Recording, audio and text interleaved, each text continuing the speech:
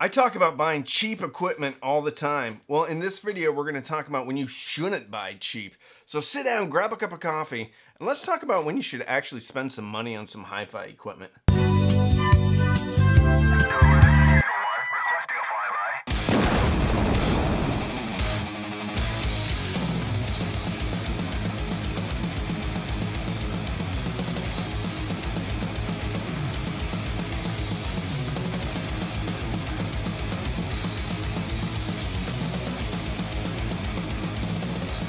Most popular topics on my channel have always been speakers and amps. People are interested in turntables. People are also interested in digital streamers. But those are the four products that people really come to see. Not nearly as many people want to learn about headphones because there's so many great headphone channels already out there, like DMS, like Joshua Valor, like the Headphone Show. But sometimes I need to talk about some of the other things. These are products that we probably don't think about very often, and we definitely don't spend as much time obsessing about them as much as we do the speakers, the amps, the DACs, the turntables. But I think in some cases we should. Let's start off with a real controversial one. A power conditioner. That's right, a power conditioner. Probably not for the reasons why you think a power conditioner should be purchased. I have had over my experience, and I've listened to hundreds of components, and occasionally I have and it's not necessarily because I have dirty power, it's because I have grounding issues occasionally. And a professional level power conditioner like something from Furman has sometimes eliminated those ground loop problems. And most of the time, they aren't really as expensive as you think they are. There are some from the likes of AudioQuest that are super expensive, but even AudioQuest has some affordable power conditioners. The ones that I like to buy are from Furman, which is a pro audio brand. I'm looking at the 8 outlet model, and at one time I got the for $60, and that price seems to vary on Amazon. You can go over probably to Guitar Center. I know Sweetwater also sells a variation. There's even a $25 one that you can get on Amazon. I personally feel like you should just look at these as a really good power strip. If it does indeed make things sound cleaner, then that's free insurance. You don't need to get one right away, but eventually I think you should pick one up around the $50 to $100 mark, just so that you have the insurance. The peace of mind. Even Emotiva has one, and they've dropped the price from $169 to $99. So they're not terribly expensive, and I don't think when you spend the money you will ever actually regret it, because these things last a lifetime. They'll probably last longer than your actual system. And if they don't, well, they have a warranty.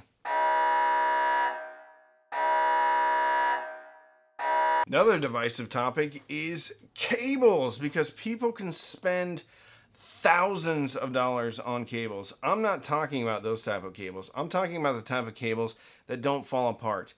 In my past, I have purchased cables during Black Friday or Prime Day that I thought were a good deal. They had a big markdown. I spent $50 on this Foz power cables, bought a whole bunch of them.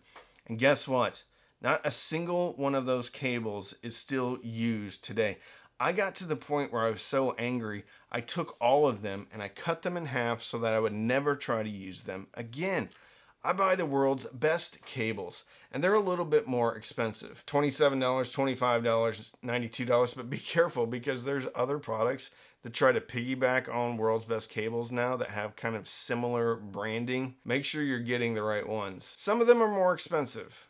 $116 for a 5-foot length, $60, $30. I buy usually these Conair ones or the Amphenol ones. And some of them come in 1.5-foot lengths, which is perfect if you have something, a DAC into a preamp or something like that. So they're perfect sizes. You can get them in different lengths, of course.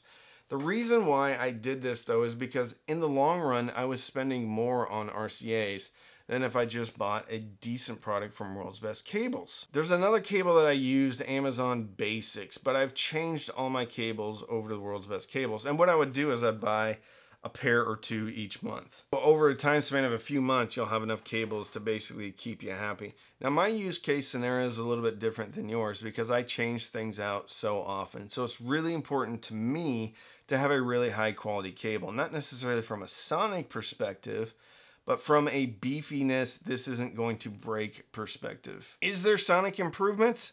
I don't know. You would have to be the judge of that. I know personally that these are the cables I buy because I like the way they sound and I like the way that they're built. So if you can stretch and spend $100 on cables or even buy a pair of these each month, I think in the long term, you're gonna have a better system. And these have great shielding, which means if you're having noise issues in your system, which I've had before, and it was because of an RCA, buying something like this is going to eliminate that, or at least mitigate it. And these are the ones that I put my name on. Not literally. World's Best Cables and the entry-level Audio Quest cables. So they're RCAs, they're optical, coaxial, and HDMI. I know people say, it's digital, it's ones and zeros. I get it, fine. If you don't think there's a difference, there's not a difference. They're still built really well. So World's Best Cables, entry-level Audio Quest.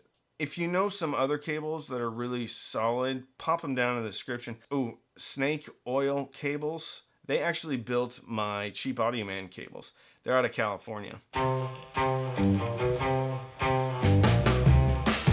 If you just found the channel, please like this video and subscribe. I do this for a living, so it means the world to me if you would subscribe to the channel. I know most of you that are watching this video aren't actually subscribed, so please do me a favor. Subscribe, like the video. Banana clips, or some type of speaker attachment device going from the wire to your speaker. So I'm talking about spades, but mostly I'm talking about banana plugs, banana clips, because that's what I use. Again, my use case scenario may be a little bit different than yours because I'm changing speakers out constantly. It is a pain.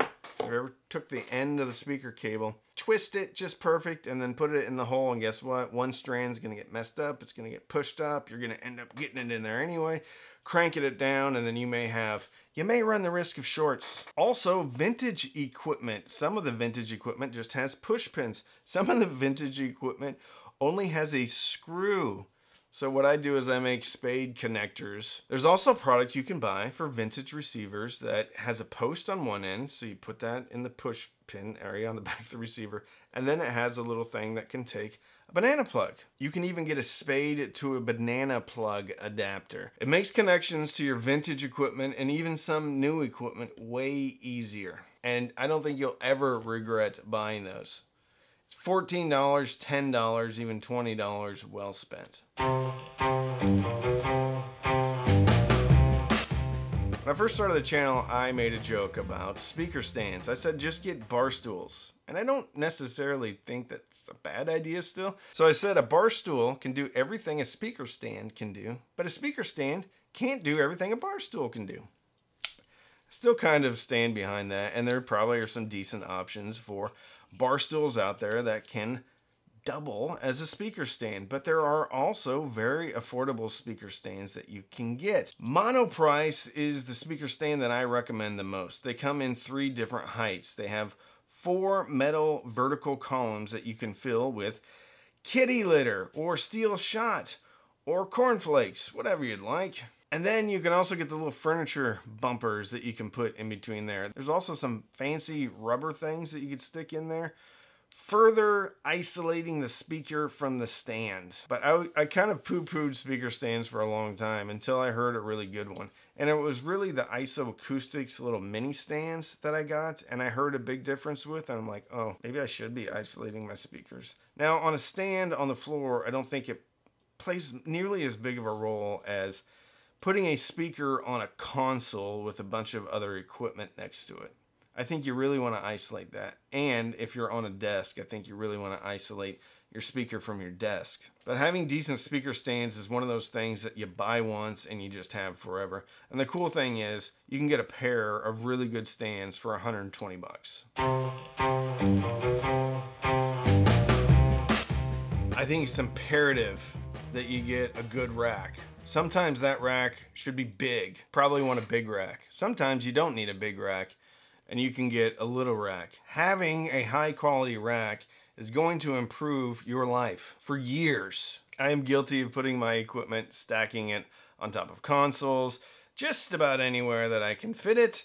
And guess what? The best, quickest way for me to change out equipment is in a decent rack. The best and quickest and most effective way to have great cable management is to have a good rack. Racks can be super expensive, but there are a few options that aren't terribly expensive. There is one that I really want to get, but I think it's too expensive. It's the Salamander one. It comes with 4 vertical threaded stock, and then you just twist it up so you get each level exactly where you want it to be. They come in around $700, and I'm thinking to myself, I know what threaded stock costs when I go to the Home Depot, and it makes me angry on the inside. However, if you're a little bit into DIY, I think you can actually buy the hardware from the Salamander racks and make your own shelves. So if you want to make them from Baltic birch or plywood or MDF, you have that option, and it's going to be significantly less expensive. The other option is the Vulcan stands. Now basically they are shelves that are divided by some metal columns. Cool thing about the Vulcan stands is you can change them out. You can get different heights of the columns if, for instance, you have a pair of Emotiva DR1 monoblocks that are 8 inches high. Because the bottom shelf will accommodate one of those, the shelf up is not going to. So you can get a different size of column and basically make your bottom 2 shelves be able to accommodate 2 huge components. You can also get casters for the Vulcan stands, which has saved me. I used to have them just on posts, and number one, I ended up chewing up my wood floor because I'd even put them on things so I could kind of slide them in and out, but the poke would always go down because I'd have 200 pounds of equipment on there. Anyway, the casters are the way to go. Do they vibrate? Sure. But for me to be able to just do this with a stand, move things in and out, and then put the stand back has been a huge time saver and a huge frustration saver for me. Spend money on a stand. Get one that you love because you could be using it for 30 years. The stand's probably going to outlast your equipment. But if you're on a budget, there's still decent options out there. I'll link the Vulcan stands. There's even some mono price stands which aren't as good, but from a design perspective, they're almost identical to the Vulcan stands from Pangea. I'd stick with Pangea though, simply because I know that's a US company. Sure, the stands aren't made in the US, but they're being designed in the US, and it's a great company out of Michigan. Vinyl storage and even CD storage. I know CD storage racks were completely ubiquitous in the 80s and 90s, and it was almost like showing off your collection. If you had a really good storage rack, you'd have it just be tall. You'd buy the entertainment centers and they would have built-in VHS and CD storage. It was really cool. You still need to get those because you don't want your vintage CDs at this point. Now you can probably always replace your CDs, but if you have some vinyl that you can't get again, you want to make sure that you're putting it in a place that is safe. There's a variety of things that you can get. IKEA makes some stuff that people use all the time. I am definitely not an expert when it comes to vinyl storage, so please put in the comments what you use for vinyl storage. And also put in the comments as far as plastic sleeves and stuff. We had a whole conversation about it on my Patreon Zoom meeting one night. I kind of glossed over. I was a little bit tired and I don't remember everything that was said, but I know there is basically a workflow that some of these vinyl enthusiasts use to protect their vinyl long term. Not just from putting it on a shelf, but storing it in bags and then putting it on the shelf.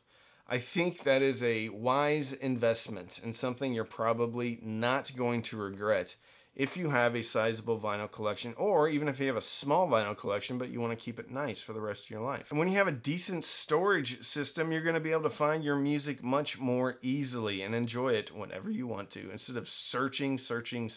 Having a solid, organized music storage system, even if it's on a hard drive, is really important. So don't be scared to spend a little bit of money on these things because they're going to last you for a long time. It's kind of one of the buy once, cry once scenarios. So if you want to support the channel, you can sign up for Patreon. Patreon.com/cheapaudioman. Every Sunday night we have Patreon-only Zooms, Patreon-only Discord, Patreon-only Facebook group. You can also sign up for Amazon Music, Tidal, or Rune. Links in the description. Click sign up. You get a free trial. I get a couple of dollars even if you quit. You can also use the links in the description. Those will be affiliate links, which means if you click and you buy, I do get a commission, but it doesn't cost you any more, so it's a great way to support the channel.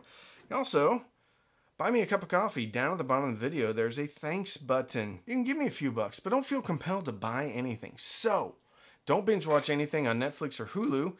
Binge listen, maybe with your really cool new hi-fi accessories that you're not afraid to spend a little bit more money on, and fill your soul with happiness. With that, I'm Randy, the Cheap Audio Man.